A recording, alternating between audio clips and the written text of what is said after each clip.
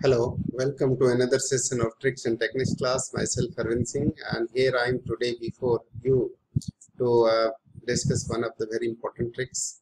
And trick is find the total number of find the product of all divisors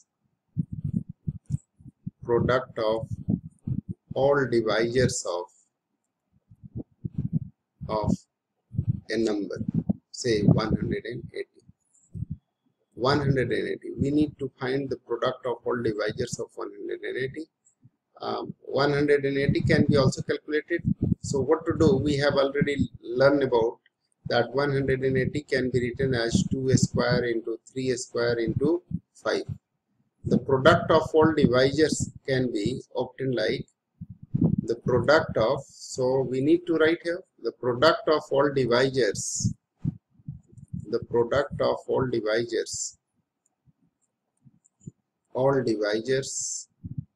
will be 180 to the power half of number of divisors. And number of divisors can be obtained as increase this power by 1 and multiply themselves. That is 2 will be 3, 2 will be 3 and 1 will be 2. So this will be 2 cancels, 3 9. So 180 to the power 9 will be product of all divisors. That what we can obtain. You can check it for a smaller number, and let me write another example so whether we can check it. Question is find the product of all divisors of 30. So 30 can be written as, how can you write 30? 2 into 3 into 5.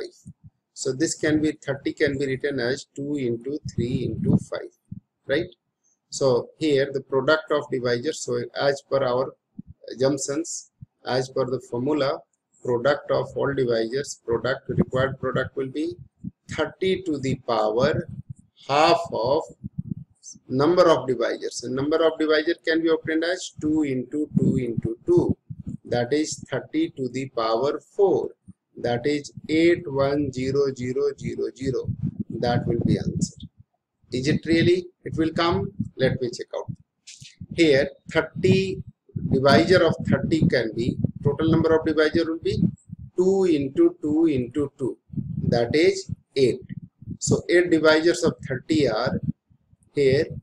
8 divisors of 30 are total divisors of 30 are can be obtained 1, 2, 3, 5, 6, 10, 15 and 30. Are they? Yes. Now we can check it that 5 2s are 10, right now? 5 2s are 10. One more 0 will come or not? Yes, na?